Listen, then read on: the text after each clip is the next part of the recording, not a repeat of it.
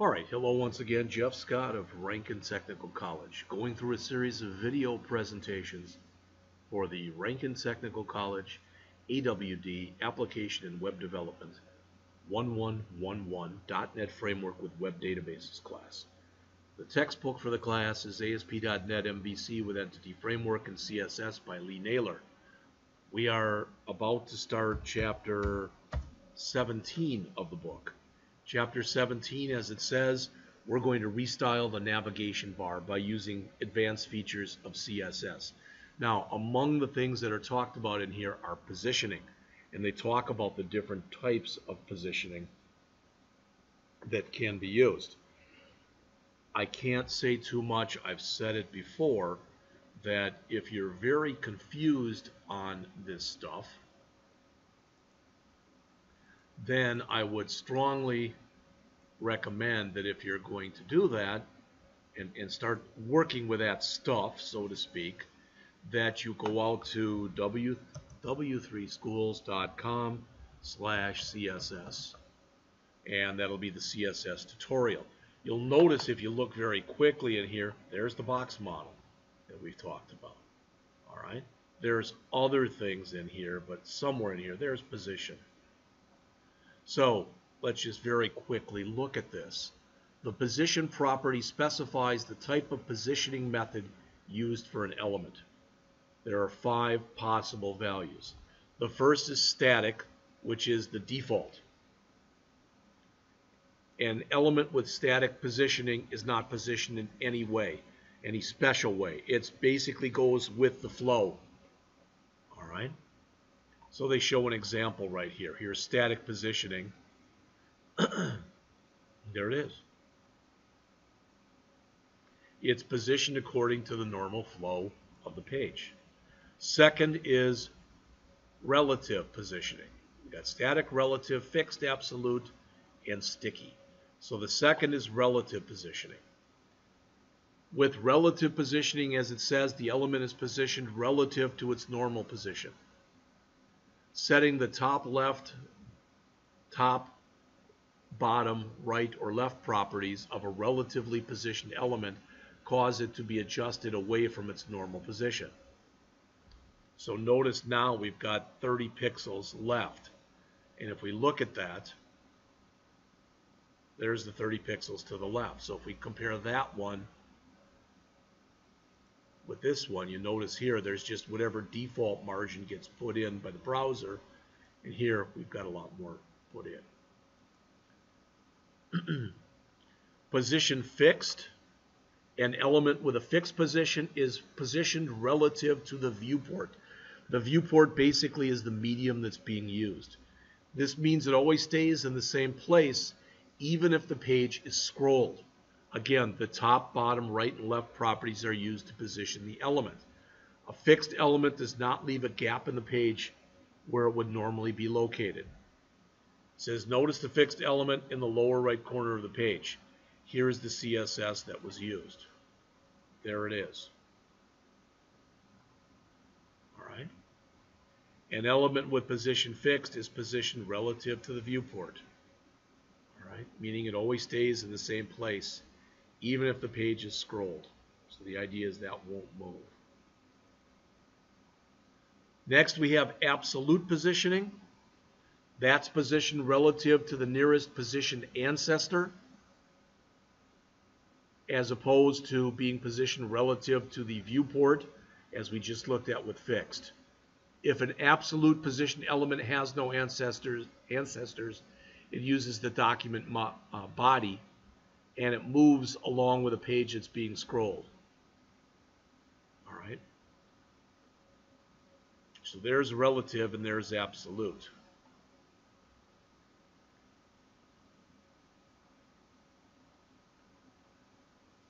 Finally, sticky.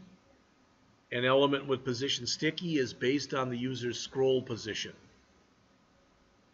A sticky element toggles between relative and fixed depending on the scroll position. It is relative until a given offset is met in the viewport. Then it sticks in place. It says try to scroll inside this frame to understand how this works. See that?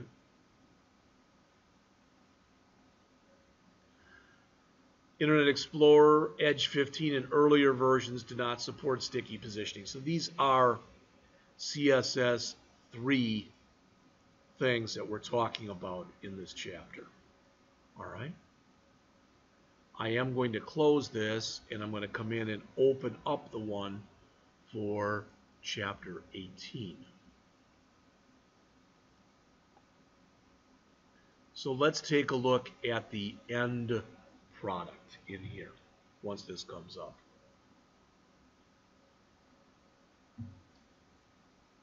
Now again, I believe I'm probably still going to get these error messages when I run this.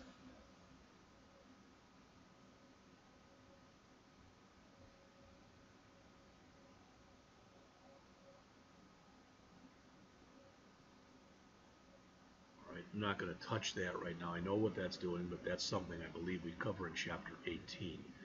So let's go to Views. Let's just go to the home page, and let's grab Index, and let's view it in the browser.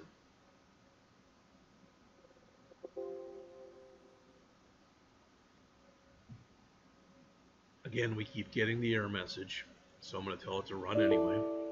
It's not good. Okay, that's going to be the one in here. We have to make change some settings in here that I don't want to get into until Chapter 18. All right, so let's use the book as our basis for what we're doing in here. All right. So far, we have not added any specific styles to the nav bar. It is currently a vertical list with a search box and buttons. So in other words, it looks like this. As with previous chapters, we are going to stick with the default HTML generated by the MVC framework for use with Bootstrap and base the styles around this. The HTML that generates the navigation bar is shown below. The author has highlighted the CSS classes that will be used here. It says we'll be using a lot, but don't worry. They'll break it down. Okay. So this is the nav bar. Nav bar always needs to have the nav bar class. Inverse here means that rather than having, I believe the inverse says that rather than having a menu bar that's light with dark text, it'll be dark with light text. Nav bar static top means even as you scroll, keep the navigation bar on the top. All right. We've got a container class here. Here's our navigation bar header. This is the brand that could be a logo or something else. You can see the various other stuff that's in here. The first style we want to add, we'll style the whole navigation bar to give it a background and rounded corners so it looks more similar to the footer. And there you see the rounded corners. Again, that's achieved through the border radius. We've given it a background color of deep sky blue. We've given it a top margin up here, a bottom margin down here, and no padding on the top and bottom, 5 pixels on the left and right.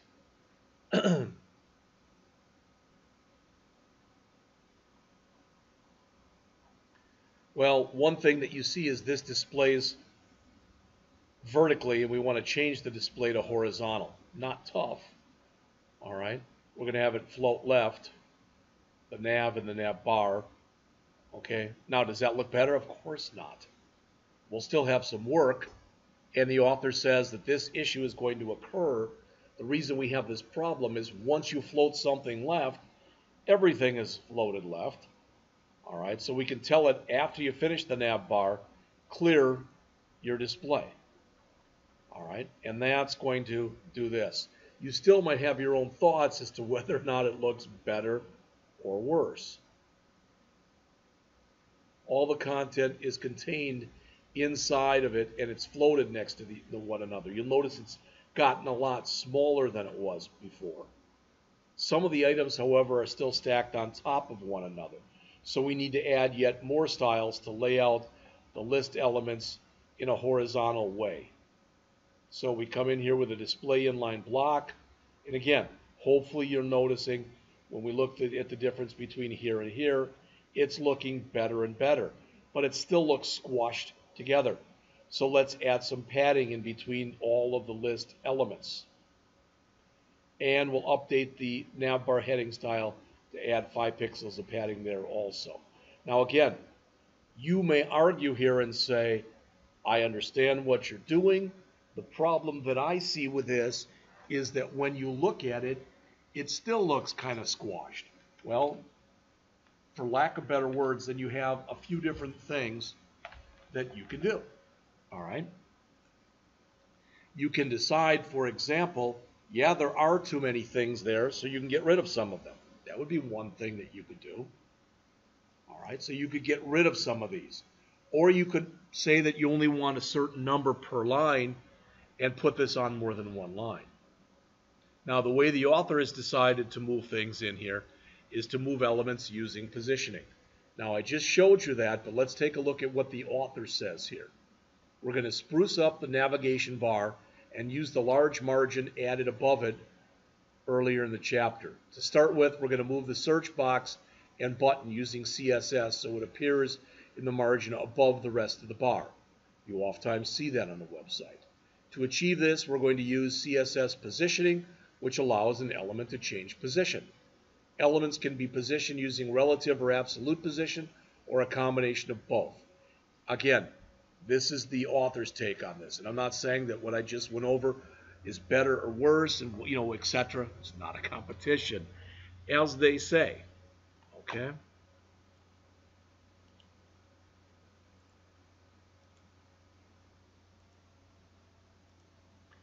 So absolute positioning sets a fixed position of an element in the page. It's completely removed from the page flow. Relative position moves an element relative to its normal position in the page flow. When you use relative positioning, the space taken up will remain in the page flow. Elements positioned using relative positioning tend not to move smoothly as the page resizes. Rather, they appear to jump from page, jump around on the page. Fixed positioning locks an element into a fixed position. So even if the user scrolls, the element always stays in the same position on the screen. I already mentioned that with the navigation bar. Finally, by declaring a parent element as relative and a child element as absolute, it's possible to position the child element relative to the parent. When you use this kind of positioning, the space occupied by the repositioned element is removed from the page flow. This can be used to move smoothly as the page resizes. So, as the author says, they're going to use a combination of relative and absolute positioning. So, now we've got the search. It says we can take the search box and button and move it up and out of the navigation bar. So it's down, and again, it can still be moved someplace else. But notice the other thing now too is we have a little bit more room now. We could add more padding or whatever. So the author says here, declaring the div with the navbar collapse is having a relative position allows any child elements to be positioned relative to it. Make the search box and button larger by adding padding and spacing out the width.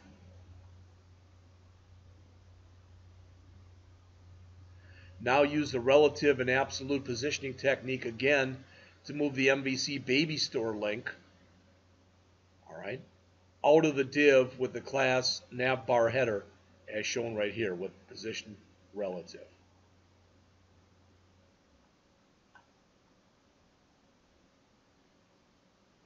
There's our heading. It's now out of the area in here. It says we are now going to restyle the Baby Store text to make it look more like a branding logo using some different effects. Well, 2.5 M's is going to make that what, like 40 pixels, so that's going to look a lot bigger. It'll be bolded and it'll have no underline. All right. Next, we come in and we start to add some more animated looking features, such as a shadow, a text shadow. All right.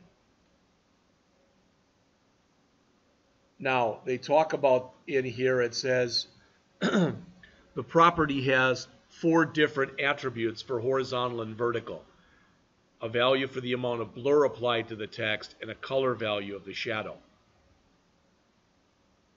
If the blur is set to 0, a very sharp shadow appears, whereas setting it to a value like 10 pixels creates a lightly blurred shadow. We're going to add a medium gray shadow, the bottom and right, like this, so you can see the shadow that's been put in here. So look at what's been done so far. All of this stuff that you see right here at the beginning of the chapter was all in there as part of this sky blue div that was at first vertical on the screen, then horizontal. Now we've moved these 2 things out. Styling letters and lines of text using CSS. Well, we want to take that first line, the MVC, and make it blue.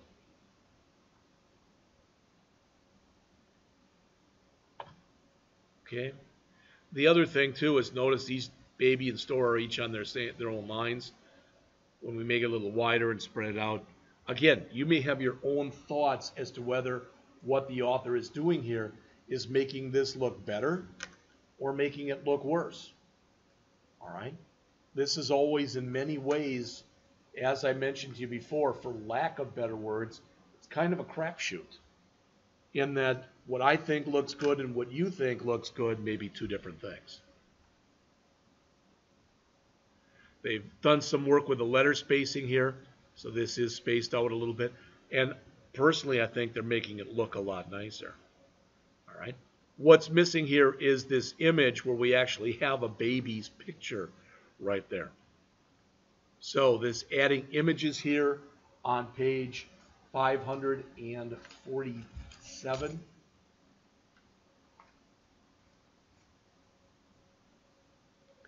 Throughout the book, we have used the image tag to display images. However, images can also be displayed using CSS. In fact, an advantage that you get of using CSS to display and put your attributes for your image is you can put things, not only position, but in your CSS you can add your height and width. So what you're doing there is, again, by putting that in your CSS, you're taking that information out of the HTML. So you are abiding by that separation of concerns property that we've talked about previously.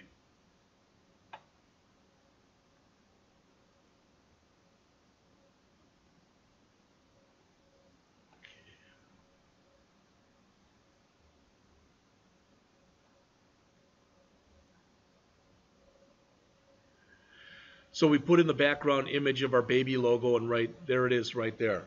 The only problem, so to speak, with this as it currently exists is that by default an image, if it has room, it's greedy. It'll take up as much room as it possibly can. So we don't want this to repeat. All right, we want a no repeat in there, which means only show the image once, which makes this look a lot nicer than it did previously. All right. At the moment, it says the baby image is obscured behind the MVC baby store text, making both elements difficult to see. CSS allows you to position background elements by using the background position property, which takes horizontal and vertical values. So we're telling it background position right. Notice what happens then. All right, we take the image itself and we push it off so that it literally does, it is now on the right. All right, this is about 20 minutes in, so I'm going to stop right here and I'm going to finish up the lecture in the next, or finish up the chapter in the next lecture.